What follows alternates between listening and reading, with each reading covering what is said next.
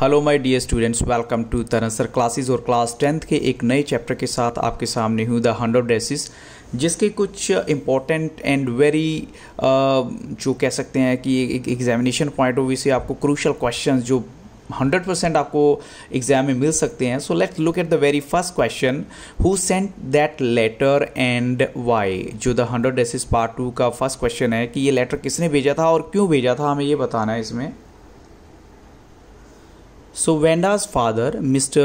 Jan Petronsky, wrote that letter to Miss Mason, जो कि teacher थी वहाँ पर, and he disclosed that he had withdrawn his daughter Vanda from the school and he had moved to a big city.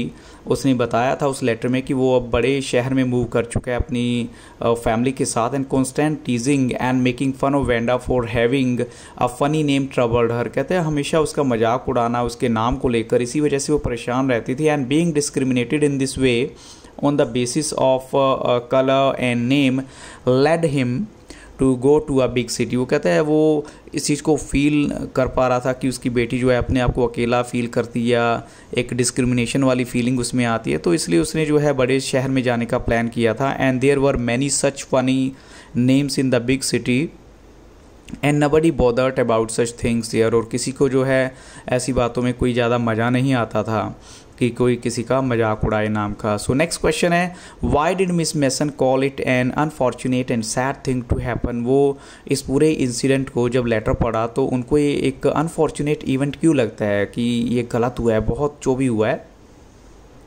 तो miss mason was deeply pain to know the reason why Wanda's father had gone to a big and a new city. कि वो ये सोच रही है कि पता नहीं उसके जो फादर जो हैं क्यों चले गए हैं बड़ी शहर में। And she hope that none of the boys and girls in the room 13 would purposely and deliberately. Purposely किसी पर्पज़ के साथ और डेलिब्रेटली होता है सोच समझ के साथ, किसी को हर्ट नहीं करेगा उनके नाम की वजह से। और इसके अलावा अनफेमिलियर वन है नाम, तो भी आपने कभी किसी का मजाक नहीं उड़ाना। So it is really a sad and unfortunate thing that should not have happened and she wanted all of them to think about it. वो कहती है कि आप सभी को इस बारे में सोचना चाहिए। Now move to question number 3, what did Maddie want to tell Wanda. Maddie Wanda को क्या बताना चाहती थी। Maddie thought if she could do anything that might Asoj. Asoj करना क्या होता है, किसी को थोड़ा सा जो है पेन से रिलीव करना। वो वेंडा को क्या बताना चाहती है, she wanted to tell her that she had not meant to hurt her feelings. वो कहती है कि मेरा कोई मकसद उसकी फीलिंग्स को हर्ट करना नहीं था।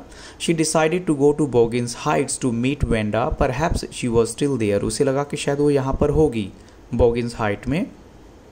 And she would tell Vanda that she had won the contest and they thought she was smart। और वो कहते हैं कि वो उसको बताएंगे कि उसने कंटेस्ट जीत लिया है और वो बहुत स्मार्ट थी। And her 100 dresses were beautiful. वो उसकी जो 100 ड्रेसेस वो बहुत ब्यूटीफुल थी, ये भी उसको बताया जाएगा।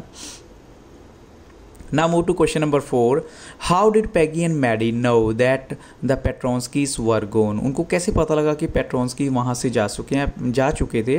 So Peggy and Maddie reached Vanda's house at Boggins Heights and there was no signs of life about the house and Peggy knocked firmly on the door but there was no answer। Peggy ने लगातार door पे knock किया लेकिन वहाँ से कोई भी reply नहीं आया। And she and Maddie went round to the backyard and knocked there. Still there was no answer. So there was no doubt about it that Petronskys were gone। और इस बात में कोई शक नहीं था कि Petronskys वहाँ से जा चुके थे। नेक्स्ट क्वेश्चन है, What did Vanda's shabby but clean house remind Maddie? अब देखिए वेंडा का शैबी लेकिन एक साफ जो घर है वो मैडी को किस बात की रिमाइंड करवाता है। यानी the two girls reach बोगिन्स Heights where पेट्रोन्स्कीज lived and they lived in a little white house. छोटा सा वाइट घर था। And wisp of old grass stuck up there here and there along the pathway. थोड़ी बहुत घास लगी हुई थी ज़मीन पर। उसके अलावा the house and it's little yard looked shabby but clean. अब देखिए अच्छा नहीं लग रहा था लेकिन साफ था वो। So it reminded Maddie of Wanda's faded blue dress which also look shabby but clean. तो इससे वेंडा को उसकी जो ब्लू ड्रेस की, इनफैक्ट मैडी को वेंडा की ब्लू ड्रेस की याद आती जो दिखने में शैबी थी, मतलब सुंदर नहीं थी लेकिन साफ जरूर होती थी वो। क्वेश्चन नंबर 6 है what was the hardest thing that Maddie had done and what was the result. Maddie ने सबसे ज़्यादा जो कहते हैं सभी को अनबिलीव करने वाली ऐसा काम किया और वो क्या था उसका रिजल्ट। यानी Maddie was thinking sadly about Wenda and her 100 dresses and this was the hardest thinking that she had ever done। मतलब उसने कभी जो है इतना डीपली नहीं सोचा था, लेकिन इस इंसिडेंट के बाद जब वहाँ से वेंडा जा चुकी थी तो वो सोचने पर मजबूर हुई थी। And then she reached an important conclusion.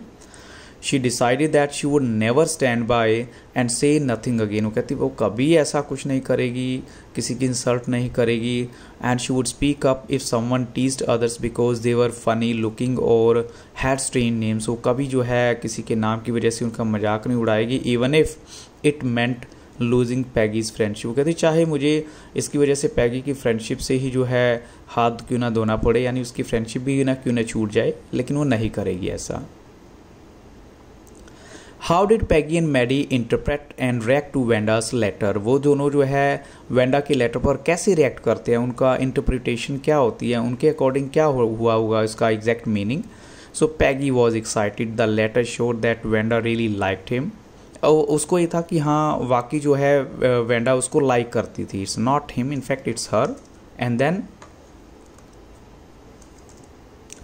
Everything was all right, सब कुछ बहुत बढ़िया था। बट मैडी वॉज सैड, ऐसा क्यों? एंड शी फेल्ट सैड, उसका रीज़न क्या था? Because she knew that she would never see that little polish girl again and she knew that they would never really make things right between them. उनको ये था कि वो दोबारा कभी जो है उनके बीच जो रिलेशन बिगड़ चुके हैं उनको करेक्ट नहीं कर पाएगी। Now move to question number 8। Y tears blurred Maddy's eyes when she studied intently the drying of the green dress drawn by Wanda. Wanda के जो ड्रेस ड्रॉ की थी उसको देखकर मैडी की आंखों में आंसू क्यों आते हैं जब उसने देखा ऐसा ग्रीन ड्रेस को ध्यान से। यानी Maddie studied the drying of the green dress intently, deeply उसको स्टडी किया। She thought of Wanda Petronski and tears blurred her eyes. She notice that the face and the head of the drawing look like her and Maddie could hardly stop her tears when she imagined Wenda among the laughing girls telling about her 100 dresses। तो देखिए वो एक meaning छिपा हुआ था उसी dress के अंदर जिसको देखकर वो हैरान थी। सो इसी के साथ बच्चों ये वीडियो यहाँ फिनिश होगा, लेकिन आई होप से ये क्वेश्चंस आपके लिए हेल्पफुल होंगे। So thank you very much for watching Taran sir classes and don't forget to like share and subscribe. Have very nice day.